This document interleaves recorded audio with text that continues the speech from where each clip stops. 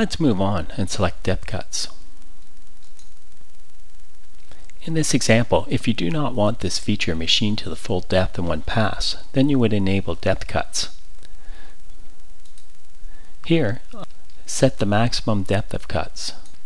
I'll use 3/8 since the total part thickness is 3/4, and this should create 2 depths of cut. This is labeled as the maximum rough step because if there was a floor to be left on this contour, and the depth of cut may not divide evenly into the total depth to be machined, thereby creating one cut depth less than the set value. Mastercam will never take more than the value set here. When the contour has a bottom and isn't through the part like this one, it's common to add a lighter finish pass by setting the number of finish cuts to 1 or more, and then set the depth of the finish pass or passes here.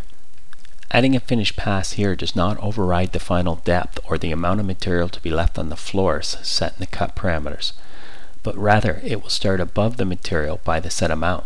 For example, if I put a value of 50 thousandths here, then this final depth pass will remove 50 thousandths but will still leave the preset amount of material on the floors.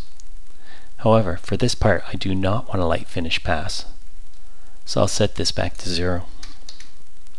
Adding a smaller depth of cut for a finish pass will decrease the amount of tool deflection and increase the squareness of the part wall relative to the top of the part, as well improving the parallel of the floor to the top and bottom of the part surfaces.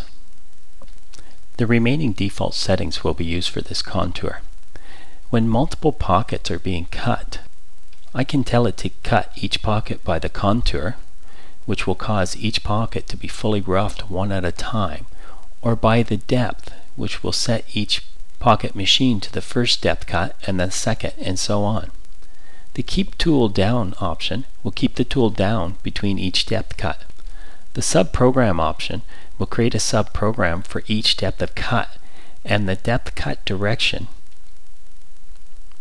can be set to work from the top of the part to the bottom, or from the bottom of the part to the top, which is useful for light cuts or through pockets so the chips are not being recut.